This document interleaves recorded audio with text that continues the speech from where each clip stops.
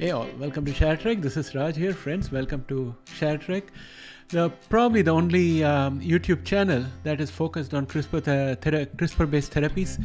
We do coverage of CRISPR therapeutics and other genomic companies in this channel, and we also done AI. Today's edition is going to be talking about the state of CRISPR-based therapies, the landscape of CRISPR-based therapies, and why, despite having success with Casgevy, CRISPR Therapeutics has to be running fast in order to maintain its lead. So we're going to look at not only CRISPR-Cas9 but also base editing and prime editing, and I've got examples of all the disease areas in which therapies are being done and where they have reached. So this is a very important video. Please watch till the end and subscribe to the channel if you have not yet done so. With that said, let's get started. Welcome back, friends. The state of CRISPR-based therapies, or rather the landscape of CRISPR-based therapies, has reached a pivotal moment marked by the first ever approval of a CRISPR-based medicine, Casgevy, in the late 2023s. This breakthrough therapy, a collaboration between CRISPR Therapeutics and Vertex Pharmaceuticals, targets sickle cell disease and TDT, and this approval of Casgevy by the UK's Medicines and Health Products Regulatory Agency on November 16, 2023, followed by the US FDA's approval on December 8, 2023, represents a monumental achievement in the field of gene editing. The European Union and Bahrain have also approved the therapy, which with further submissions planned for Canada and Saudi Arabia. So that's the extent to which this therapy has managed to spread across. There are other companies also which have got gene therapies for sickle cell disease, but they have not gone global. Bluebird, for example, is restricted to just United States. The speed at which CRISPR has moved from lab to clinically approved therapy in just over a decade, or rather 11 years, is nothing short of remarkable, and it signals a new era in the clinical development of genome editing. With this approval, the theoretical potential of CRISPR has been realized, moving beyond the speculation to concrete curative applications.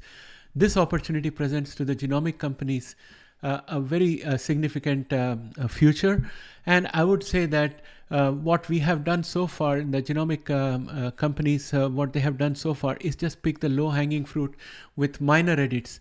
There are potential cures ahead which could be even more lucrative, but that are more complex and may need more specialized tools. The way one of the scientists summed this up was to say that 2 diseases down, 5,000 more to go.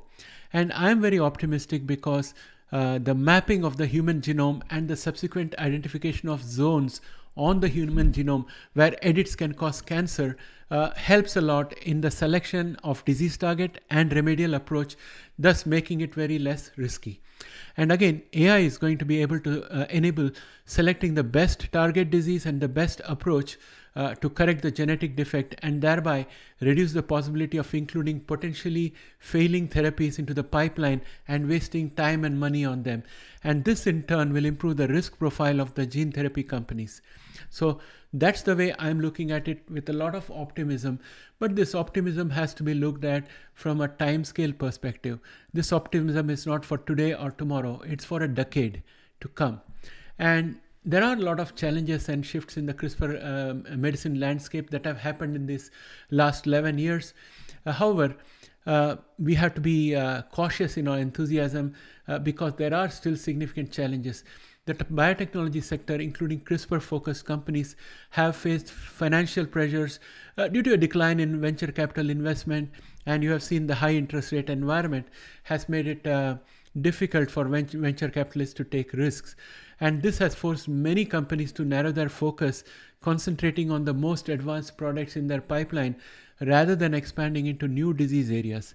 As a result, layoffs have occurred, and only one new disease area, autoimmunity, saw a clinical trial initiated in 2024 so far. We would have loved to see half a dozen clinical trials initiated, but that has not happened.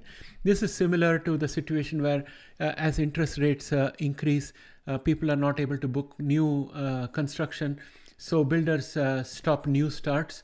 So this is something similar to that. And it does not bode very well for the future, because the growth of CRISPR therapies, and the monetization of those therapies is getting delayed, and as a result, realizing superlative returns on our investment in genomic company is getting delayed, not declined.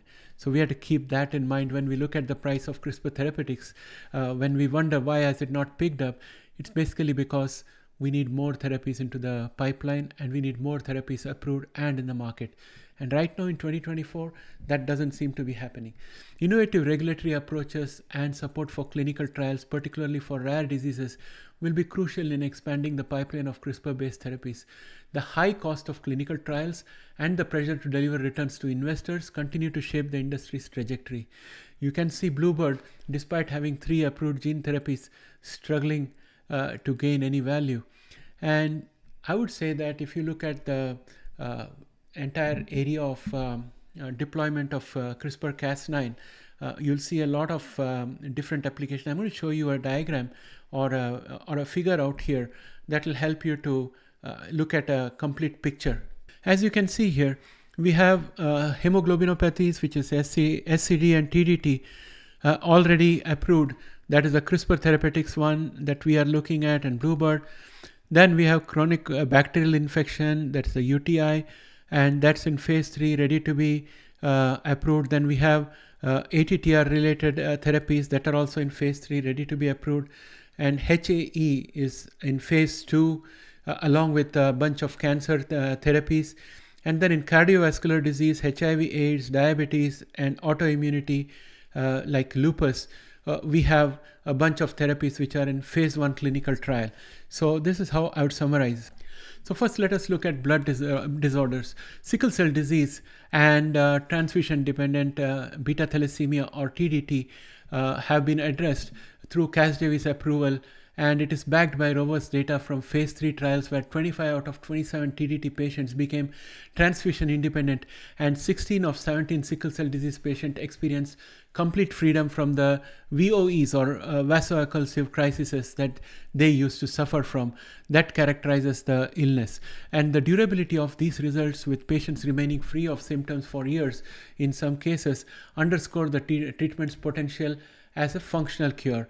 Despite these promising outcomes, access to Casgevy is constrained by technological and financial hurdles. The therapy is complex to manufacture and deliver, limiting its availability to a few specialized centers. Moreover, the treatment's cost of approximately $2 million per patient poses significant challenges, even in countries like the US, where the healthcare system may not fully support such high expenditures. And despite the long-term savings associated with curing these diseases, it's still expensive. And then I would also say that if you look at the fact that the conditioning agents that are being used for the lymphodepletion in case of SCD with Casgevy, that still needs improvement, and CRISPR Therapeutics is working on that. And once those improvements are in place, then the physical discomfort that is accompanied with this treatment will also be reduced, and also potentially the 30-day stay or so for the entire lymphodepletion and post lymphodepletion support will also be reduced. So that can reduce the cost to a certain extent, and that can increase the patient comfort and quality of life to a good extent. And then we have beyond Casgevy, there are other companies which are making strides in treating blood disorders using CRISPR technology. Editas Medicine is conducting phase 1/2 trials using a CRISPR system with Cas12a protein to turn on fetal hemoglobin in sickle cell disease and TDT patients. Early results are promising, with all treated patients showing significant improvement. We also have Beam Therapeutics that has initiated trials using base editing, a refined form of CRISPR-Cas9 technology to treat severe sickle cell disease. This approach minimizes safety risk by avoiding double-stranded DNA breaks, and Beam's data expected in late 2024 will further illuminate the potential of base editing in treating genetic disorders. Both CRISPR Therapeutics and Beam are also exploring in vivo editing, which could eliminate the need for intensive chemotherapy and make the treatments more accessible. This research, although in its early stages, could revolutionize the delivery of CRISPR therapies by simplifying the process and reducing the cost. And the way you should look at it probably is that we are taking low-hanging fruits and we are delivering easy to deliver approach first, and then we are going to further refine it and make it even better. And the costs will also go up, but with scale, you can expect the costs to come down subsequently, but that's the natural progression. Apart from this, we have chronic bacterial infections and protein folding diseases that have been addressed with CRISPR's potential for addressing diseases. And Locus Biosciences is a company that is pioneering the use of CRISPR-Cas3 in treating chronic urinary tract infections or UTIs. This innovative approach combines bacteriophages with CRISPR technology to target and destroy bacterial DNA, offering a new avenue for treatment resisting or antibiotic resistant infections. In the area of protein folding diseases, Intellia Therapeutics is using CRISPR-Cas9 delivered via lipid nanoparticles to treat hereditary transthyretin amyloidosis or HATTR. Early results from phase 1/2 trials are promising, with significant reductions in toxic protein levels, and the FDA has greenlighted Intellia to proceed to phase 3 trials, bringing this potential treatment closer to market. And CRISPR's role in treating inflammatory diseases and cancers is also notable. CRISPR's versatility is being tested in inflammatory diseases like hereditary angioedema or HAE, where Intellia Therapeutics is again at the forefront with a systemic CRISPR-Cas9 treatment that reduces inflammation-causing proteins. Early trials have shown impressive results, with patients experiencing a significant reduction in inflammation attacks.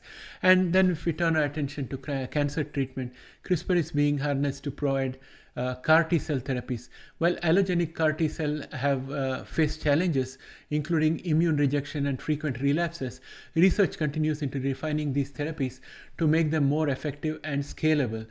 Already there are CAR T therapies in the market which are autologous, and they have a black label from the FDA, but allogenic CAR T therapies have the potential of overcoming those deficits. And the future of CRISPR depends on overcoming hurdles and realizing potential. While the approval of Casgevy marks a significant milestone, the road ahead for CRISPR-based therapies is complex. Financial pressures, especially right now until the rate cuts start coming in, is significant. Manufacturing challenges and the issue of accessing these medicines and affordability will need to be addressed to fully realize the potential of CRISPR in treating a wide range of diseases, especially because gene therapy by its own nature is very expensive, and therefore it's out of reach of many people. And the progress made so far is a testament to the transformative power of CRISPR technology, but the journey is just beginning.